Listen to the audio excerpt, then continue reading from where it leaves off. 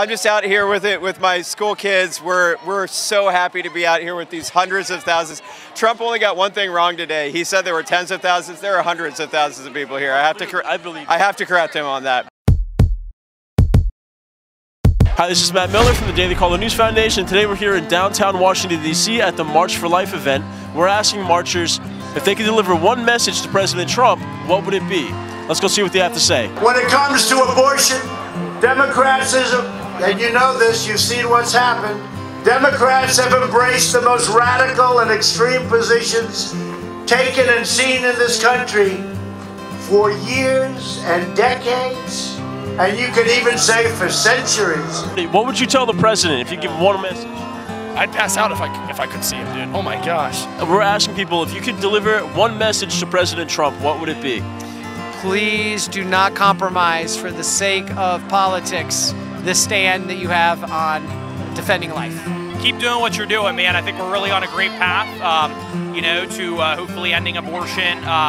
He's doing really great things. So I think we're on the path to becoming the pro-life generation that ends it. So keep doing what you're doing, Mr. President. We love you. Keep defending the unborn and keep doing everything good for America. You could deliver one message to President Trump, what would it be? I would say keep doing what you're doing, keep supporting life. Don't worry about the impeachment. It's a witch hunt. I like what he's doing, that he attended this march, and he has my vote. So can I ask you real quick, why are you pro-life? I'm pro-life because, I always have a joke. I always say, I'm pro-choice. You make the choice in the bedroom, not the clinic. Keep appointing pro-life judges. Yes, are you a fan of our current president? Yes, I am. I love his policies. I don't get into politics because I'm a priest, but I love people who love the unborn. So what would you tell him? If you could tell him one thing, give him one message, what would it be? Just keep on nominating pro-life judges. It's amazing what he's done. Thank you so much. God bless you guys. Thank you, Mr. President, for signing the first step back into law as well. Thank you for reversing what Biden and Clinton did and releasing so many men and women from prison who was given unfair, lengthy prison sentences because of the so-called war on drugs. Thank you, President Trump, for giving money to the HBCUs as well. Thank you also for proving the media wrong that you're not racist. Thank you for being for the people and for everybody, no matter race, color, no matter what kind of background you're from. Thank you so much, Mr. President. I love you. Abortion is violently destroying the life of another human being.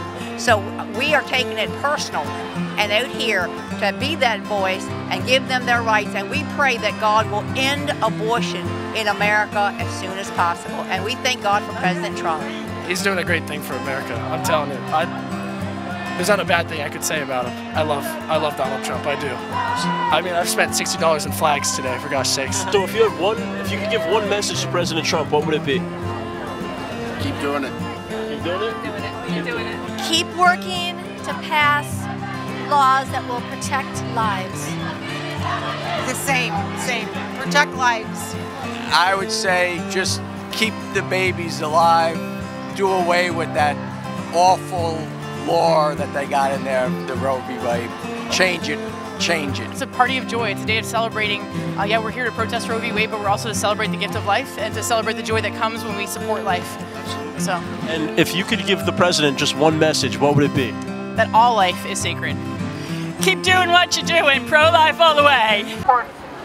Okay, so none of this matters. You should all feel ashamed. You're all brainwashed. You're all brainwashed. Ah! Oh yeah! Ooh! Ah!